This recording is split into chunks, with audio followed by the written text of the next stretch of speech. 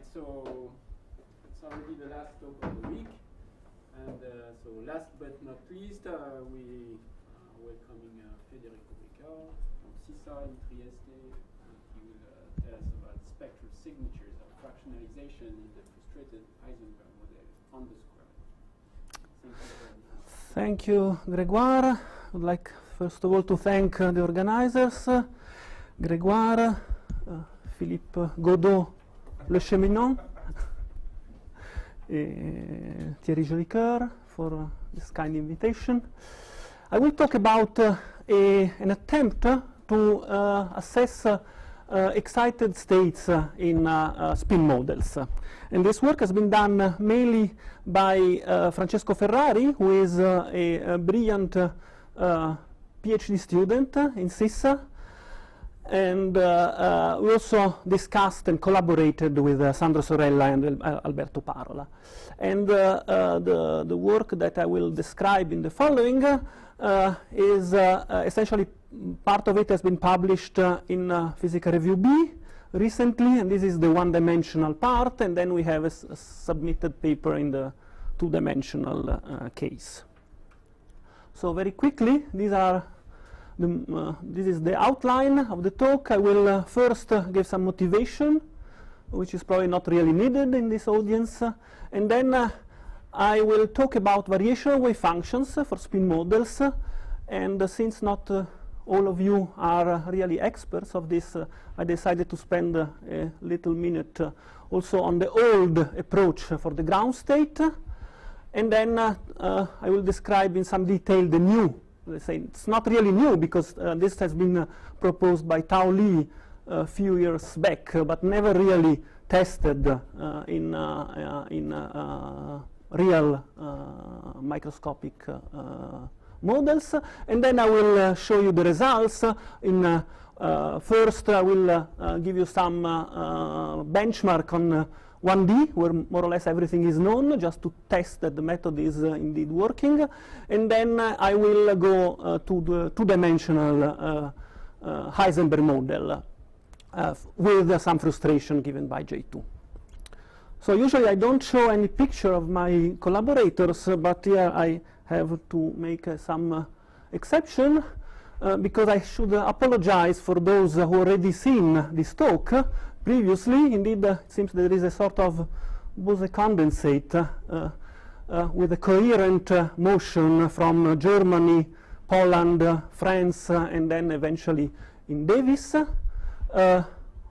One element has been evaporated. Now I understand that also another atom will evaporate soon. So I apologize if you have already seen part of this. What? George is no longer here. Yeah, so it's no longer part of the Bose condensation. Say it again? Anyway. So in the recent years, there's been many efforts has been devoted to the study of ground state properties of frustrated spin models. And these includes brute force approaches, which are really sort of diagonalization in a reduced Hilbert space of the problem done by density matrix renormalization group or tensor networks. And in this case, indeed, I think that we have now rather good accuracy for several models. So here I plot just some example of DMRG and tensor network for the J1, J2 model on the square lattice, and these are the energy per site, and you see that indeed we can reach very, very accurate results for the ground state energies by increasing the number of states that you keep. And this is some brute force approach. I would instead prefer some more educated guess based on some traditional just oscillator wave functions in which you have a sort of transparent understanding of what the wave function will describe. And indeed, even within this approach, it's possible to compete with this kind of methods. And here I just show our recent results on the J1, J2 model on the square lattice, in which when you apply few lengths of steps on the starting variational wave function, you can extrapolate to very good energies, which are comparable to those of the DMRG ones. On the upper left, it's DMRG. This is DMRG. This is IPEPS. Okay. This is DMRG on a torus, I think, on 10 by 10 by Donna Sheng group. Okay. I was asking about the yes. This is Panel, it's PEPS. this is PEPS. This is PEPS, and these are the extrapolations in the bond dimension and environment dimension. But this is not really the, just to say that indeed in the last 20 years, a lot of efforts have been devoted to the ground state properties, but now probably it's good to understand if we can do something also for excitations. And indeed, here I would like to convince you that it's within this Jastrow-Slater approach, it's possible to describe, to obtain excitations not from independent calculation, like what you would do in DMRG, but to describe excitations acting with a given operator to the ground state wave function. And just to list some example, let's say the trivial one is when you have a mean field approach. Of course, starting from the ground state, then you can obtain any excitation just applying creation or annihilation operators. This is, of course, trivial. A little bit less trivial example is given by the so-called Feynman construction, which has been applied for constructing the sound wave or Rowton's excitation in liquid heliums, in which you apply to the ground state a density operator. And this is also known as single mode approximation, because indeed with this wave function you have just a single state for every momentum k. Then there is another even more clever and beautiful way to obtain excitations by using the composite fermion approach for the quantum Hall effect, and we learned this this week from Professor Jane. So here I don't want really to describe the whole spectrum, which is really a tough problem. I will concentrate on dynamical properties, and in particular I will focus on the dynamical spin structure factor, which is defined as follows. Okay, and here this is the ground state. I just apply the spin operator and then consider the overlap with excited states, and this will give information about the nature of the phase.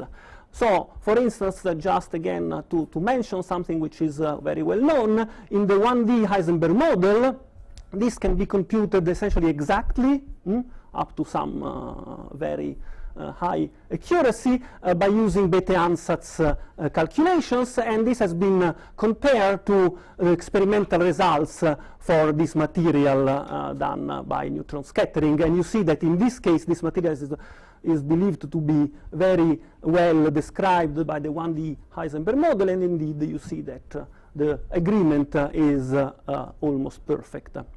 Then the dynamical spin structure factor has been also computed experimentally in several materials. I don't list all the experiments, just to mention the cases of cuprates and this material which is believed to describe a quasi one-dimensional system. So, just to say that this quantity is really crucial to understand the nature of the low-energy excitations.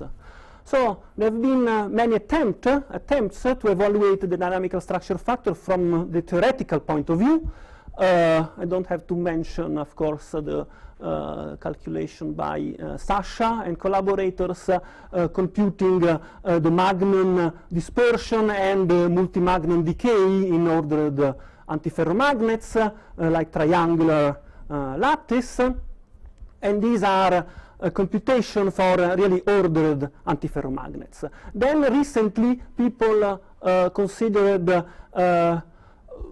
more complicated Hamiltonians, like the Kitaev or the Kitaev-Heisenberg, in which you have also a spin-liquid phase, and in the group of Polman and Mersner, they computed the dynamical structure factors by using DMRG methods. Let me mention just this paper, recent paper by Professor Sandwick. I don't know if he mentioned that last week, the computing within a Monte Carlo, quantum Monte Carlo method, the dynamical spin structure factor for a model in which you don't have sign problem. They provided some evidence for some fractionalization of the excitations across a transition which is from an antiferromagnet to a valence bond crystal. Okay, so here you see that going from the antiferromagnet, where you have a well-defined magnon here, you go through a quantum critical point in which on the other side you have a valence bond crystal which is fully gapped, but at the transition you have some emergent gapless excitations around pi pi, and this is the sign of fractionalizations. Indeed, you have fractionalizations because the magnon here will lose its weight, and a sort of broad continuum will appear over the whole. This is a sort of XY anisotropic model. So this is the transverse, and this is the longitudinal response. Okay. So just the last slide about experiments in which there have been a nice calculation, nice experiment in Lausanne by the group of Renaud and collaborators, in which by using neutron scattering on this material, which is essentially an unfrustrated Heisenberg model on a square lattice, they noticed that the magnon peak is very well defined around pi pi, while around pi 0 essentially there is no signal and you have a broad continuum.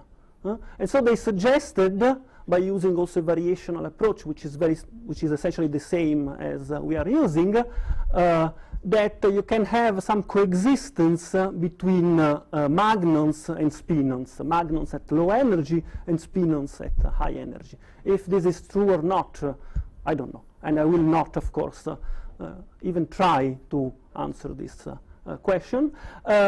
Interestingly, again, Sandwick, with also the collaboration of Sylvain here, they published also a paper recently on PRX in which they computed, among other calculations, the spectrum of the Heisenberg model, pure Heisenberg model using quantum Monte Carlo. Again, you don't have sign problem, so essentially you can do it, a part having some problem in the analytic continuation.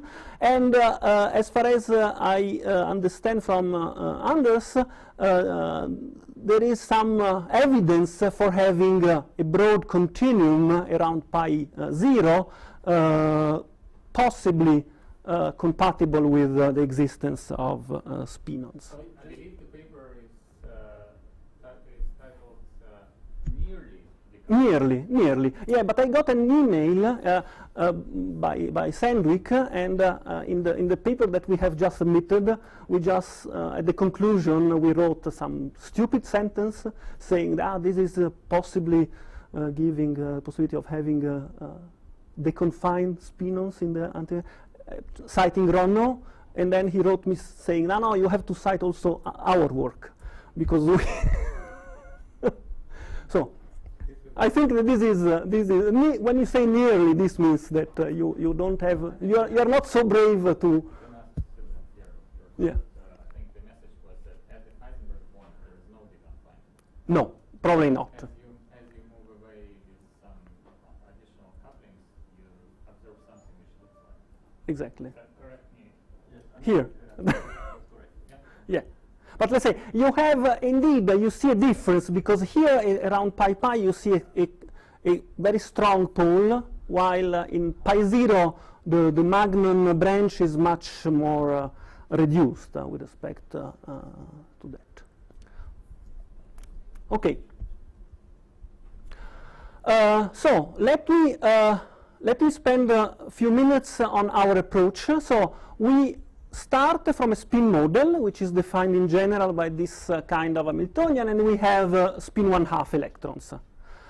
So in order to construct some variational wave function, we use this representation, which is exact for the spin. We rewrite the spins in terms of these electron operators. This is also called now Parton approach, in which you split the spin into 2 electrons. And in doing this, let me say that you also include a gauge redundancy, since indeed you can change the electron operator without changing the spin. Okay? By doing this, this is exact, you rewrite a complicated Hamiltonian into another complicated Hamiltonian, which is essentially a 4-body term interaction. And on top of that, if you want to describe a spin model, you have also to impose that you have 1 electron per site, because you have 1 spin per site. So on top of that, you have also the constraint that the occupation of the electrons is equal to 1. Of course, up to here, everything is exact, but you don't solve a lot.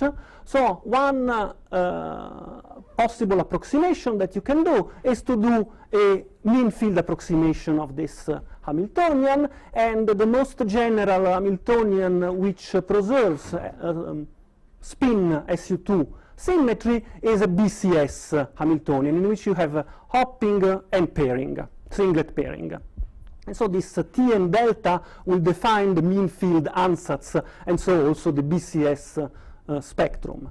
Of course, once you do the mean field approximation, the constraint is no longer exactly satisfied, but only can be satisfied on average if you put some chemical potential, for instance. And so this is a very crude approximation. However, the constraint can be reinserted into the problem by considering the Gutzwiller projector. So from this mean field Hamiltonian H0, you construct the ground state, and this is possible because electrons are essentially free, and then you Gutzwiller project them. Of course, when you consider the Gutzwiller projection, then you cannot do anything analytically, because this is a strong coupling perturbation, but fortunately you can do Monte Carlo, variational Monte Carlo. So you can sample essentially this wave function with the Gutzwiller exactly.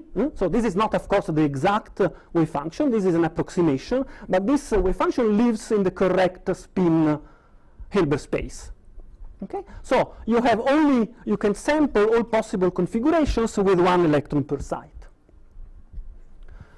Okay, now this approach to me is very transparent, because you have the Hamiltonian, and then you can construct the ground state, but you can also construct excitations. And one kind of excitation is just to change the electronic occupation before the Gutzwiller projection, and then Gutzwiller project states in which you have 1 or more electron excited. And these I will call spinons. So the spinons are objects in which you just change the occupation of the free band. This approach is essentially exact in the 1D Haldane-Shastre model. Indeed, I think that not only the ground state can be written as a Gutzwiller projected Fermi C, but also many, not all, but many of the excitations can be indeed represented as particle Hall excitations and then Gutzwiller projected. So why is this called spin-on? Why is it called spin-on? What's the connection to the... Good question. Is it a localized spin? So let's say if you take, for instance, the XY model, in the XY model, you have spinless fermions, and the exact solution is just you fill the Fermi C. And then if you have, if you do an excitation, you just, an elementary excitation carrying spin 1/2 is the filled Fermi C plus is 1 electron. Of course, these are, let's say, on any finite system, if you have an even number of sites, you always have an integer spin, so this cannot exist. So this excitation here essentially is a particle excitation in which you take 1 electron here, which is half of the spin, and you move it there. So it's a is a spin 1 or spin 0, depending on the spin, but it's a pair of spinons that can be. It's a particle excitations in which, let's say, you take 1 electron, which is half of the spin, and you move it here. It's not a it's a 2-spinon excitation. Okay. It's a 2-spinon excitation. But this is, let's say, not spin. Okay, sorry. Yes, you're right. Let's say this is a 2-spinon excitation, but this defines spinon excitations. Because another excitation that you can do is to change the mean field parameters. So this is clear in the 2D Kitaev model, in which what you can do is to change fluxes piercing the hexagons from, let's say, 0 to pi. And here you have another excitation, which is a magnetic flux, also called Wisons. Okay? And in the Kitaev model, Wisons and spinons are totally decoupled. And in this model, the mean field is exact. The problem is that in general, for a generic spin model, the mean field is not exact. And so, in principle, here you have an interaction between spinons and Wisons. Okay? And here I will focus on this kind of excitations. So this is for the ground state. Now, let me move to excitations. So how can we construct excitations? So a simple way is that we start from the ground state and we do a particle excitations. This is with SZ equal to 0. Okay? And then we can, for each momentum Q, we can define L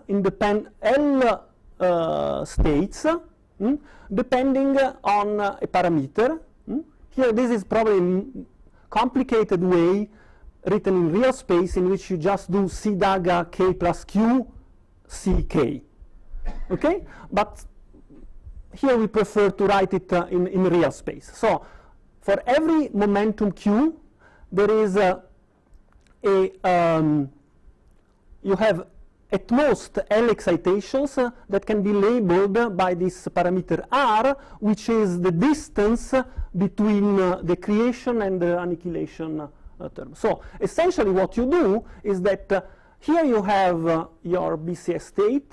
Here you do this object here. So essentially you are you are destroying a particle here and you are creating a particle there, and then you Gutzwiller project. So this means that before projection, instead of sampling something like that, you sample something like that, because then after Gutzwiller projection, you have to go back to the physical Hilbert space. So a generic configuration, here will contain a holon and a doublon, such that when you apply this, you go back into the physical Hilbert space.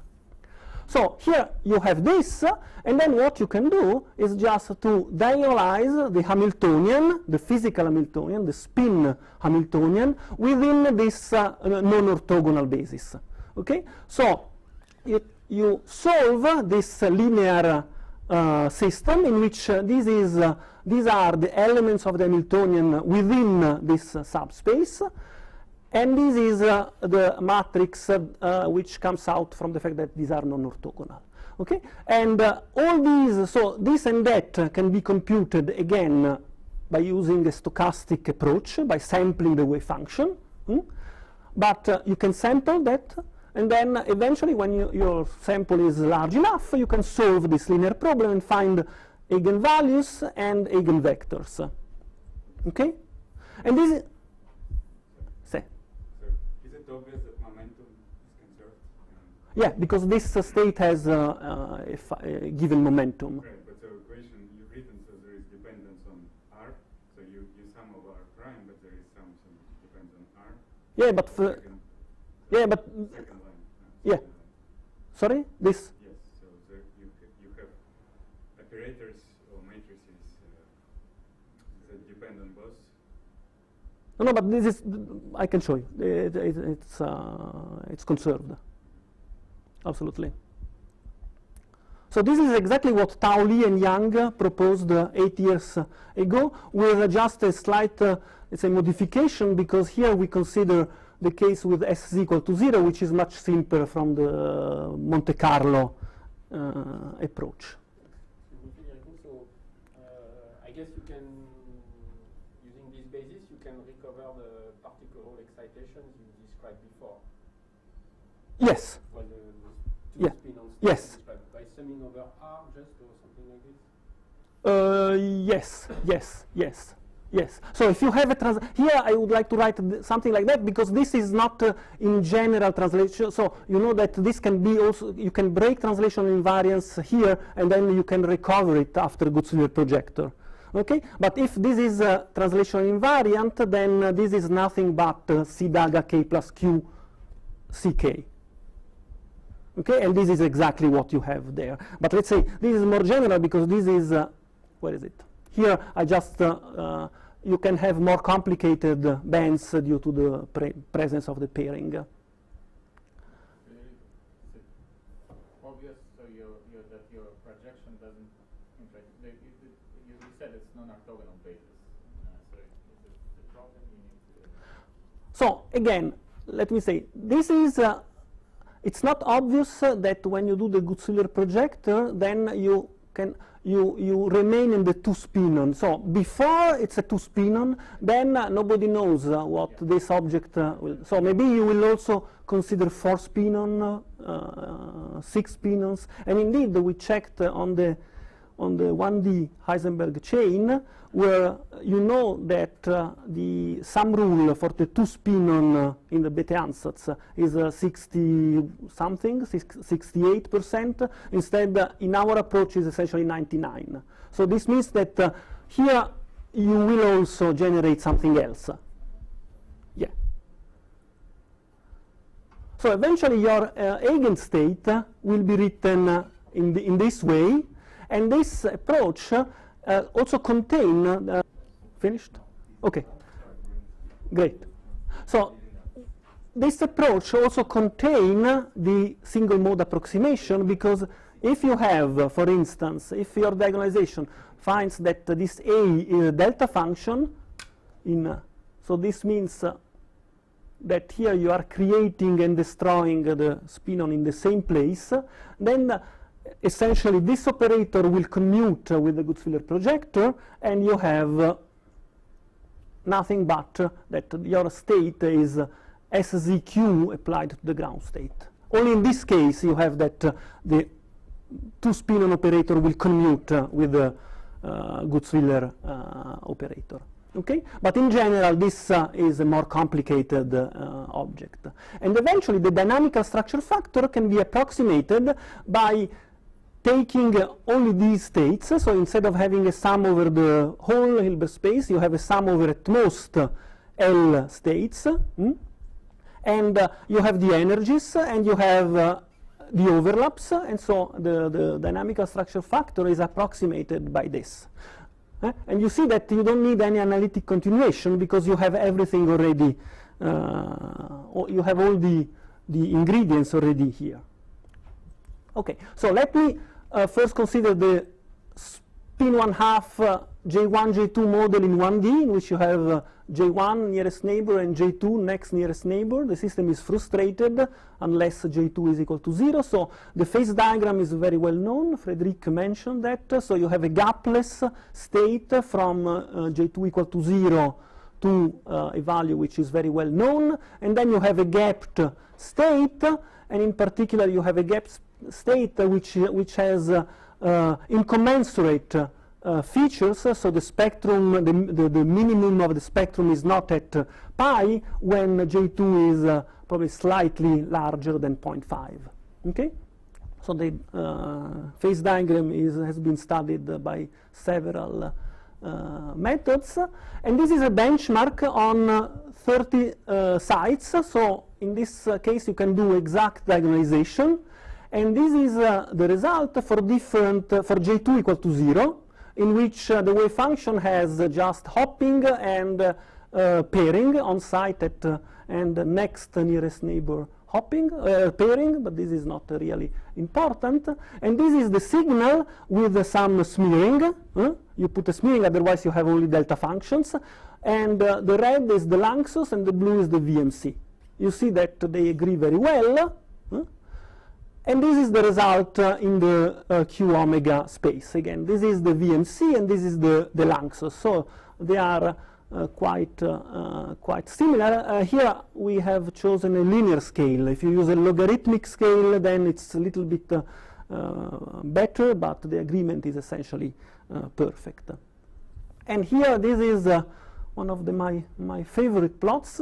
Here again, I plot the same data for J2 equal to 0 and also 0.45 as a function of Q. So here the size of the circle indicate the overlap between the variational and the exact state. Okay? And this is 1, and you see that this tiny symbol here is 0.95. So, except this point, all the points have overlaps larger than 0.98, essentially. And the color here denotes the signal. Okay, so here you have a peak in pi, while here you have essentially no signal, no? Because this is, you see that around 0 the signal is very low. And you have a quite good accuracy, and also in the gapped phase, so this is gapless, this is gapped, so here you have the exact solution even in the thermodynamic limit with the Bethe ansatz. Here you don't have it, and you see that also in this case, in which the spectrum is quite different, you still have very nice overlaps. Here is a little bit less, so you see that here this is 0.5, but still many of the low energy states have a very good overlap. So to me this is a sort of proof. I know that you don't agree, Frederic, but for me this is an evidence that you can describe spin-ons in at least in 1D. So here this has nothing to do with S of Q and omega. You are really computing overlaps? Yeah, this is a, yeah, this is S, so the color is S of Q and omega. Okay, so here I'm just plotting. So this is this is the every state, but then the color gives you how strong is the. The size of the circle is not related. No. It's just the size is just the how large is the overlap between the exact and the variational. Yeah. You need to. Now, your variational basis describes very well the model because you get 99% of the weight. Mm-hmm. That's a fair statement. It's remarkable. Yeah, It's a very, yeah. in principle, a simple setup. Whether you can, attach to the wave function you consider after Gaussian projection the spin on this I doubt. I still don't see. I think it's a very different statement. And by the way, if you take only the 2 spin-on continuum, as you say, it doesn't reproduce so much of the weight. You have 4 spin-on continuum. So what you're describing here is a very computation useful basis, but the interpretation, this is where I disagree. It's an excellent basis there. What can I say? 99% of the weight is remarkable. Mm-hmm. It would be nice to see if it is possible to check with other quantities that indeed we have the correct. When you create only pair of spin-ons, it would be nice just to compare with the exact wave function that you would have, and maybe go to some limit like the Ising limit. But maybe we can discuss. Mm-hmm. Okay, sure. But this is SZZ, right? I mean, it's you do not structure. So you don't have magnetic order, so all are equal. Your wave function, you work in SZ equals 0, right?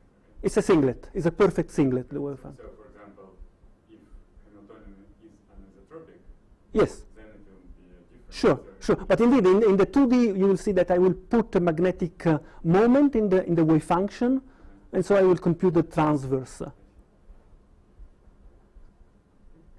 back to the other question, I mean, this is a very good check. I mean, you can calculate two differently the SZZ and the SXSX. Yeah, Do you yeah. have the same? Because there are in principle different excitations of your I mean, of your wave function. The matrix elements. Yeah, but let's say everything. I didn't because the sampling becomes more complicated.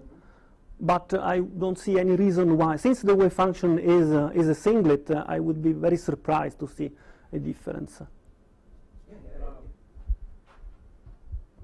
So I'm missing something trivial probably. I thought the wave function you wrote down, you have just one excited state wave function for each Q. No, I have many. I have at most L, because this is the parameter R, which label the, if you want, it's like having. On the slide before you had one. Where? On the slide, two slides before you have, here you have just one. This is just one, but this is no, but let's say Just to make it the, where is it? Sorry. Here. For every momentum Q, I have L, where L is the. You see, here you destroy in one point and you create in another. So you can create in other L sites. Of course, many of them will have zero norm, or maybe they are dependent. So indeed, I said that you have at most, and indeed, for if you do this, you see that which is correct, I think, because for the smallest momentum you can only create essentially one excitation with two spin-on. So it depends on the Q, how many you have. Your color pictures on the previous slide, are they? I don't see the correspondence for the J2 equal to half or close to half. You don't have pictures of that? This. So this is again VMC Lanxess for different J2. Sorry, here are almost invisible. 0.2, 0.45. So 0.2 is gapless. 0.45 is gapped, but indeed the gap is very small because it's costly stowless. Here the transition, so the gap opens very slowly. And this is 0.7 inside the incommensurate phase, and you see that indeed here the minimum is no longer like that. And indeed in Badonef I just challenge you to find 10 differences between the VMC and the Lanxess. Okay, so you see that it doesn't work. VMC is on the left and Lanxess on the right. And you see that even in this case, which is non-trivial, you find essentially okay, here you have a difference because here you have a little bit more of weight, but this is one of the differences. Yeah, I compare otherwise I have only deltas. No. But of course, okay, these are 30 sites, but of course we can do much more, and this is for 198 sites, only VMC for different values of J2, 0, 0.2, 0.4, 0.45, 7, 1, and you see how accurate, so how beautiful are the results. So I think that at least in 1D we are able to describe within a single framework different phases, the gapless, the gapped, and also the incommensurate one. This one, what do you compare? What is your benchmark for the result when you have large J2? Nothing, because unfortunately, if you have it, you are more than welcome to give me. So it's beautiful, but it's beautiful. No, it is. It's not accurate. It's beautiful. I use the correct word. It's beautiful. Yeah, here I can compare with the Bethe ansatz. Yeah, it's only beautiful. Time dependent MRG which can be done for Yeah. larger than yours. Yeah. Say if you want to Systems are so periodic boundary conditions. Yeah. So and you can do, but you also can do open, for example, right? Because we know in the presence of I can do open, let's say the periodic boundary conditions are better for us because you don't have to break the translational symmetry in the Hamiltonian. Otherwise, you will have different parameters. And so here essentially you have, you see, in this wave function, let me just insist on that, you have only 3 parameters. So one gives the energy scale, so you have a 2-parameter wave function, 2-parameter. And you don't change them, you just, you use the same wave function, and again, you can say that these are variational parameters, but these are fixed once you diagonalize the matrix. So you optimize them by energy, or how you optimize? No, you optimize only the ground state energy, and then this is computed optimizing the ground state energy. So again, you have two parameters in the ground state, and these are fixed once the wave function is fixed. So of course they are optimized in the sense that they are the solution of this linear equation, but you don't really optimize like in the, okay, anyway. So just 2 words saying that indeed the Gutzwiller projector is important because this is the dynamical structure factor after and before. So this is the mean field calculation. You see that for J2 equal to 0, the shape is the same, but the weight is completely different. Okay? While for other values of J2, instead you see that you have a strong effect. So you cannot really always understand the picture taking the mean field. So now in the last 15 minutes, let me go to the 2-dimensional case. So in 2 dimensions, you can have magnetic order.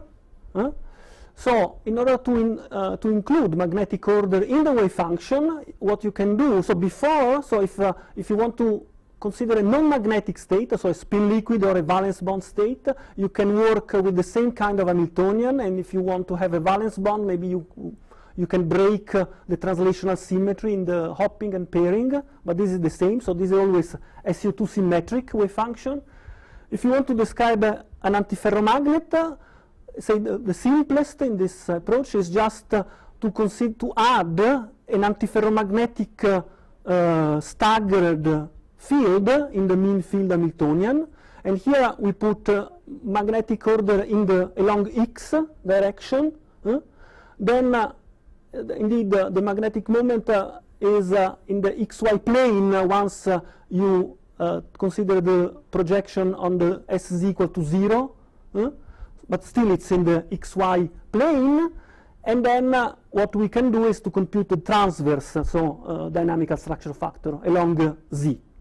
And in order to improve the wave function, here you have essentially 1 parameter. I don't consider pairing in this case because otherwise the wave function will become a Pfaffian. So still these 2 wave functions are determinants. If you want to include both pairing and magnetic order, the wave function will become a Pfaffian wave function, which is more complicated, still possible, but a little bit more complicated. And in order to reproduce the correct spin wave fluctuations, what you can do is to add the Jastrow factor, which is a spin-spin Jastrow factor that depends upon this pseudo-potential VRR prime. And you can optimize this parameter for every distance. Okay? Is your stagger field really correct? It looks like pairing the first Yes, one. there is a pairing. There's a typo maybe. Sorry, there is a typo here. Sorry, there is a typo here, but not here. This is the SX. Sorry, thank you. SX. I will correct this before sending the... So, Federico, why do you need to put a projector on the S equals 0 sector? Why don't you leave it just like This is just because you have a better energy. Yeah. You can do it also without that.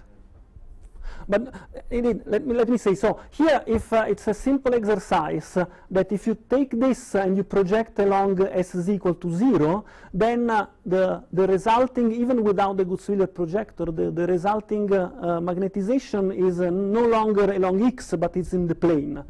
You have you restore, if you want, a U1 symmetry along z. Okay? So if you don't do this, then you will have you will have 3 different axes. Instead, here you have only let's say, the transverse and then the one in the plane. So you have essentially restore U1 symmetry.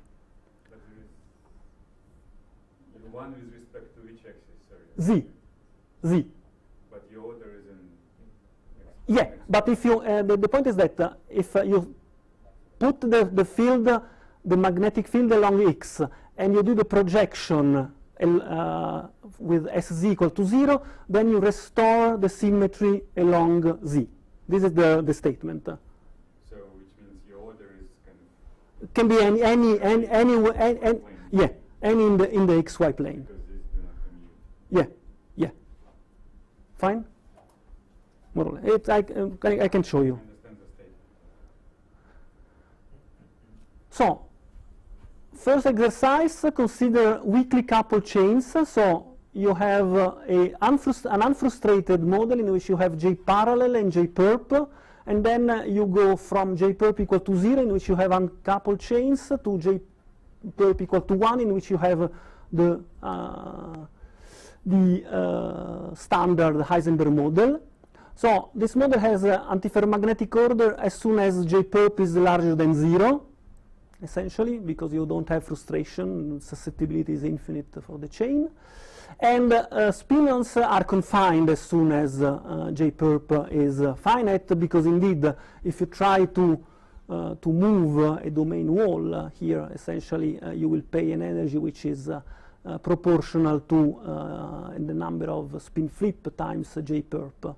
Of course, if J perp is small, then you will have a very weak confinement. And if the size of your cluster is smaller than the correlation length, let's say the confinement length, then you will see essentially the confined spinons. So it's non-trivial. And indeed, if here I plot the case with J perp equal 0.1, you see that essentially you have very similar to the 1D, except that the magnon around pi pi is acquiring more weight. Of course, here you have a doubling because, let's say, here it's gapless at pi pi and 0 pi because you have, let's say, it's independent essentially on Q. So you have the repetition. Okay, so here for J perp equal to 0, it's gapless at pi pi and 0 pi. When you put a small J perp, this remains gapless while this starts to be gapped. Okay, and then you increase, and indeed you see that this becomes gapped while this stays gapless, and then the magnum is more and more well defined, and eventually, okay, this is at 0.7, you reach a situation in which you have a well defined magnum everywhere. Which polarization is it? What is it transverse structure factor? This is the transverse. This is the transverse. And longitudinal, can you? No. No, let's say I could, but I didn't. Yeah. Let me say something which is maybe important, that indeed you see that here the continuum is very well reproduced, while here in the antiferromagnetic case, this is not J perp equal to 1, but anyway, this is well ordered. We totally miss the continuum which is close to the magnon. And indeed, this is due to some multi-magnon decay, and probably we are not able within this simplified approach in which you just do two spinon excitation to reproduce a multi-magnon continuum. Let's say this is what is 22 by 22. So of course you see that 22 by 22, if here essentially you see the confined spinons or nearly the confined spinons, because maybe they will have So looking on SZ, sorry, I mean longitudinal, whatever, SXXX, would be very interesting, right? Because it will tell you because those are two magnons. Yeah, sure. But the problem is a technical problem, because if you want to do, here we use the same sampling for the ground state and for the excitations, while if you want to do the longitudinal, you have to do C daga up, C down, and then you have to do a different sampling for the ground state and for the excitations, and then you have to do it for every Q independently. Here you do just one computation and you have all the Qs. It's technical, so it's more complicated, but it's possible. Indeed, Dalla Piazza did that. This is a non-frustrated. This is non-frustrated. Non-frustrated problem, so it can be checked with. Can be checked again. Approach. Yeah, yeah, Can be benchmark. yeah, For this component of the structure. yeah, yeah. We'll be very happy. But you can experience Yeah. Okay. Yeah, because it is. when you have an energy continuation, I mean, only the bottom is Well, at least it will give some peace of mind that we are talking about the same thing. Yeah. yes, but it's not a benchmark like in 1D. Not a benchmark like in 1D, because you don't have, but let's say, still, you can, if you believe, If they agree, it's two different trajectories. yeah, yeah, if you believe in the analytic continuation, then you can.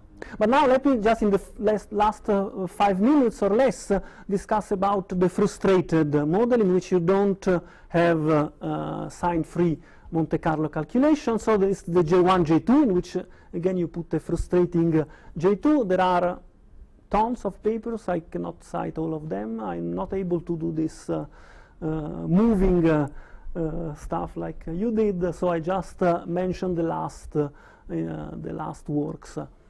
And the phase diagram is now converging, I think, at least in one aspect, that the transition from the NEL to the non-magnetic one is about 46, 48. So now, before it was more 38, spin wave-like.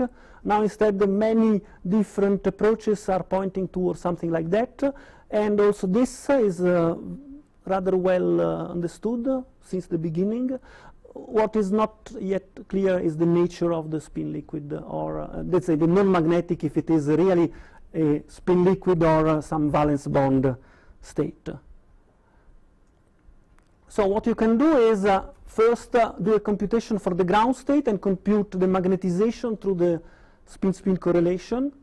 And this is the thermodynamic extrapolation by using clusters from 10 times 10 to 22 by 22. This is the curve of the magnetization as a function of J2. This is the exact by Sandwick in the unfrustrated case, so the error is about 7%, but you see that this is the curve. And the wave function that we have is just nearest neighbor hopping with some flux phase in it, so you have a pi flux through the plaquette, no pairing, and staggered magnetization along in the xy plane. And this is for the unfrustrated case. This is our result compared to what Dalla Piazza did in the nature physics in the group of Ronno. And you have to compare this with that. So this is what they computed with a similar but less accurate magnetic wave function without the Jastro, but this is not really important. You see that essentially we totally agree. And in this case, you have a well-defined magnum everywhere. What they did to explain the continuum around pi 0 was to take another wave function, a spin liquid one without magnetic order, and compute the same object. And now with this wave function, you see that you have a broad continuum here, but unfortunately you also have negative energies, because of course if you do this job and you get the energies, nobody prevents you to have some energy which is below the ground state. And this is a signal that the wave function is not good. Instead, in this case, we never get energies that are below the ground state. But in principle, you can, because you just take a larger basis, you diagonalize, and maybe you find something. And so what they said is that, okay, we can take a part of the result from here, so this is the magnum, part of the result from there, this is the continuum, and they published this Nature Physics. We'll do something correct, and we will publish PRB. Sorry, but you don't have a continuum just above the magnum at pi 0? No, again, this is similar to what I described before. We missed the multi-magnum state. now you increase J3, and you see that by increasing, J2, you increase J2, and you see that you have something which goes in this direction, because the magnon is still well defined around pi, but is going to lose the intensity around pi 0. And moreover, there is a very well-defined softening of the energy around pi 0. Okay? And you also recover more continuum. So this is still in the magnetically ordered phase. So you see that now we have a much better, much stronger continuum, probably because the spinons are more deconfined, so they are can be described with that. This is our interpretation. But you see that indeed when you approach the transition, you have two effects. The continuum is, let's say, is it's broad here, and the peak is of the magnon is going to lose the intensity, and in the same time it's going to 0. And then when you reach the spin liquid, you have a gapless point around pi 0.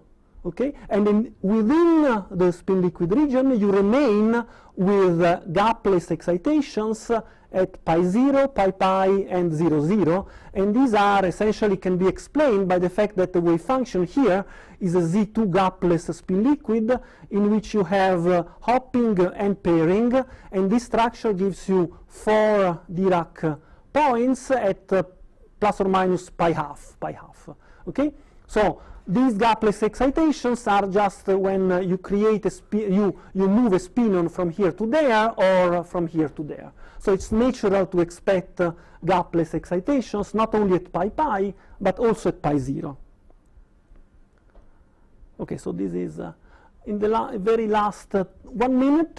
Let me just list the advantages. I know that in French maybe this is not a good word to write, and the disadvantages of the method. So the advantages are that the Monte Carlo we do a Monte Carlo sampling with no sign problem, because everything is computed variationally. We don't have problems related to the analytic continuation, which is maybe good, maybe not. And we have a transparent, sort of transparent interpretation in terms of these two spinon excitations. And this is particularly good to study the localization of magnons into spinon. So something in which you just broad the magnon into two spinon. Okay? And the disadvantages are that, again, no analytic continuation is required, so eventually we have only delta functions, and if you want to reconstruct a continuum, then this is quite hard, because really it's you have to take very large systems, and you have to study how these delta functions will evolve with the size, which is really difficult, and indeed it's very difficult to distinguish between a real magnon and a continuum. So of course I cannot put my hand on the fire saying that this is still a delta function or not. But I believe that this is the real delta function eventually. But and of course, let's say what you can do is also to consider other kind of excitations, because maybe like in the Kitaev model, when you apply S, you don't only create spinons but also bosons.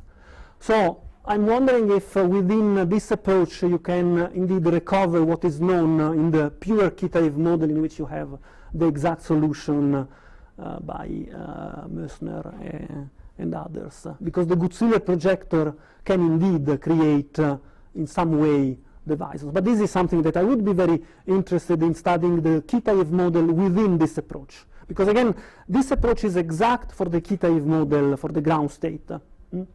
Of course, if you have a model which is exactly solvable, then you have many different ways of solving it, not only with Majorana electrons, but also within this approach. But you need a triplet pairing, so you need a Pfaffian. So this is the conclusion, and I can stop here. Thank you very much.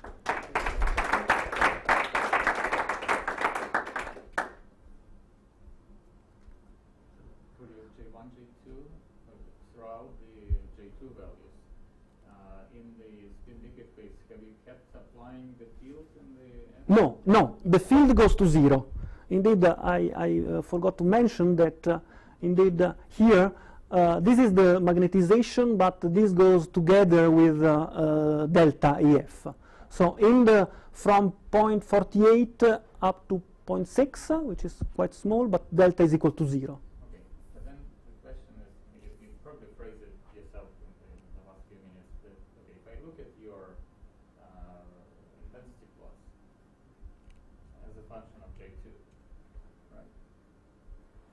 Yeah, it's going from this set of pictures to the next one. I'm sitting, say, at some finite momentum near pi, but not at pi itself, right? Mm-hmm. And I'm cutting an energy. Mm-hmm. And I'm observing a bunch of delta functions. How do you tell it's a magnon or not? Experimentally, how can you do it? Still, experiments, in order to have a real magnon, you... Okay, but here, I know. in the next picture, I know. you have you have a massive continuum right above it, but you can't really tell from just pictures. No. The problem is with interpretation. Let's say here delta is equal to 0, so I don't expect having magnons. But let's say the correct answer would be that one should do the side scaling of the height of the peak and see if it is constant or not in the thermodynamic limit. Of course, this is a problem because in here this is a little bit hidden, but in some cases you have two delta functions very close, and then you don't know if you really have two, or this is just a way to say that you have one, but then the weight is the sum. It's not like when you compare the energy that is well precise. Here one should really look how the delta function will merge, but it's complicated. So this is just sort of qualitative picture. Let's say the qualitative stuff that was not obvious is the softening at pi 0. It's obvious and still you have softening at pi 0 as a transition. But because you have on the other side the columnar, while here the columnar is a little bit... From both sides, you approach. yeah, but because you have the columnar phase. Here the columnar is separated, so in principle, if the transition would be first order from an antiferromagnet to a spin liquid, then I wouldn't expect any softening. You said this is probably a signal that indeed the transition is second order to a state which is, let's say, non-magnetic.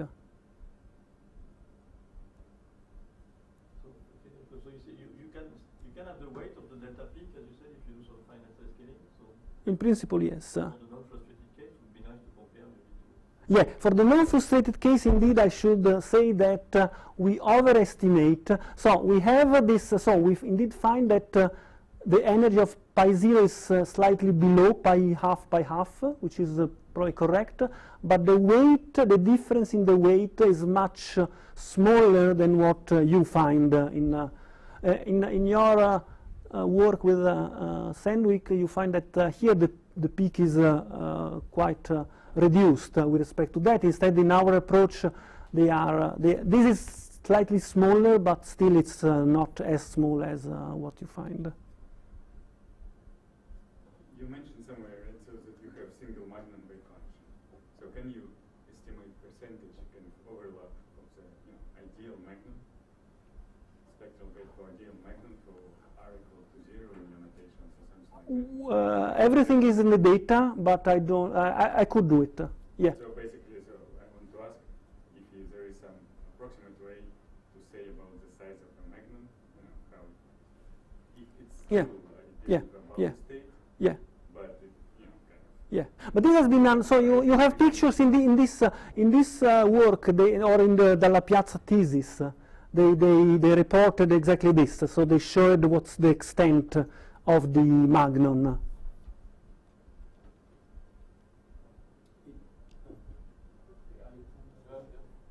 So how many excited states do you construct for this computation? Because I guess like you need a lot to have like this. So this is a 22 by 22, so it's how many? It's more than 400. But again, so many of them have a zero norm. So eventually, it's, they are. So here you see that you have. The point is that you have many energies here. You have energies there, but the weight is zero. But how does it come that like only these 400 excitations can account for this whole excitation spectrum? Mystery. Mystery. At the moment, is a mystery. It's at the moment it's a mystery. And it's for every Q, 400, right? Yes. For every Q, you have 400 still.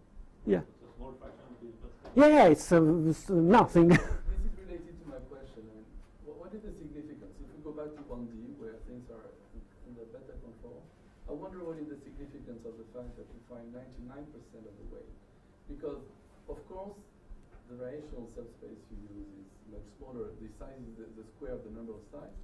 But the size of the Hilbert space that will be coupled to the ground state when you apply S plus, S minus is of the same order, is of the same size.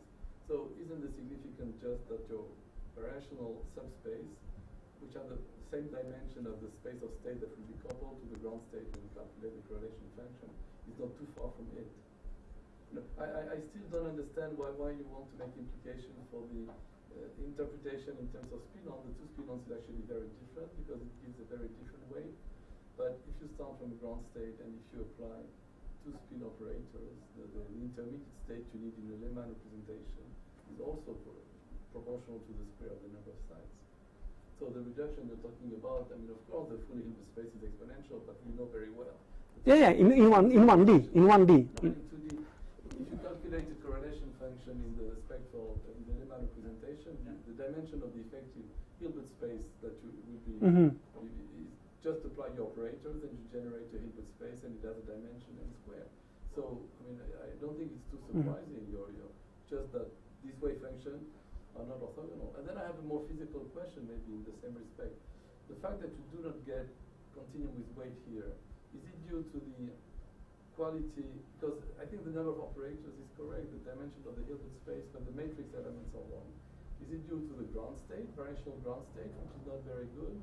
It's probably due to that. But let me say, I told you yesterday, but if you take the 6 by 6, in which you can do the exact randomization, on the 6 by 6 you have millions of states, but in the S of Q and omega, you have only, for each Q, you have essentially 2 states. So if you take at pi, on the 6 by 6 the energy is 2 because it's a small system, and you have a peak here and you have a peak there. The exact results. And within our approach we find exactly 2 peaks. Many energies in between, but with 0 weight. On the 6 by 6, negligible. Sorry, 10 to the minus 3. 10 to the minus 3. But with respect to something which is order 4. Okay?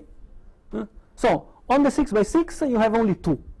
Then we increase the size, we arrive to 22 by 22, and we still have essentially, let's say, apart this small cloud here, we have 2. They claim that, I believe that this is correct, that you have a much, say, well-defined continuum here. But on the 6 by 6 you have 2. So if you just believe in the ED, and then you want to go alone with your legs, then I would be tempted to say that this is not. Of course, again, let me say, we did it, I showed in Krakow, but we did it also on 2 legs. 2 legs. There you reproduce the triplon, so the magnon, and also the 2 magnon in the symmetric.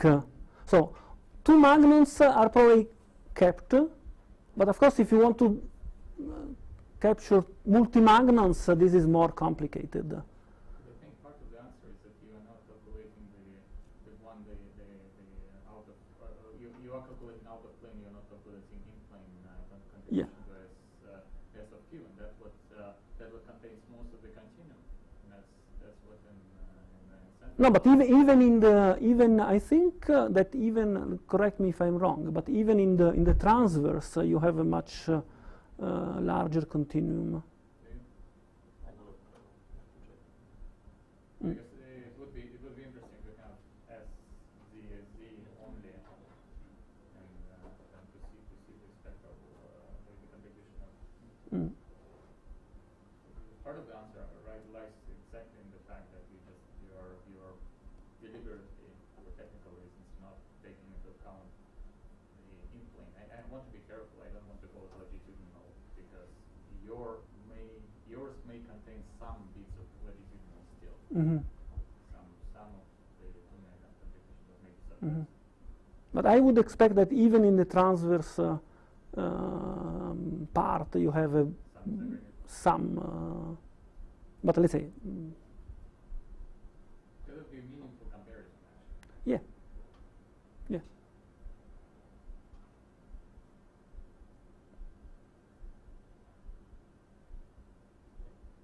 Okay. Thank you very much. Thank you.